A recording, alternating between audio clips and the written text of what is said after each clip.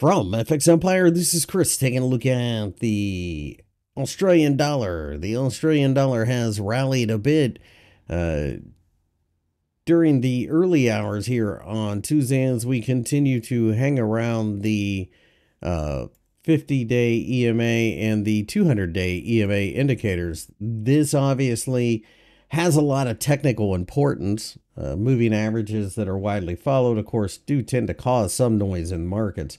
That being said, when I look at the Australian dollar, I pay attention to the larger picture, obviously.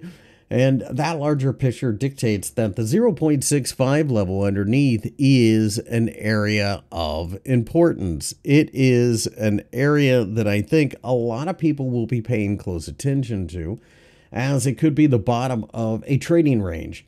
0.65 previously had been resistance, so you would assume there's a certain amount of market memory coming into the picture as well.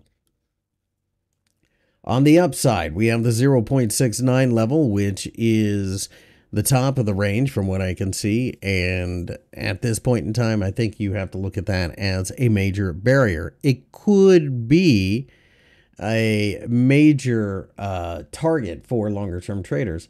In the middle, we have the 0.67 level, and therefore, I think that is what you will have to look at as fair value. In this environment, I think it's probably only a matter of time before we try to get to the 0.67 level. But there is the alternative scenario where we break down below the 0.65 level and go looking to 0.6350. In that environment, it would be a pro-US dollar move across the board would be my anticipation. It would probably have a lot to do with the idea of running towards safety.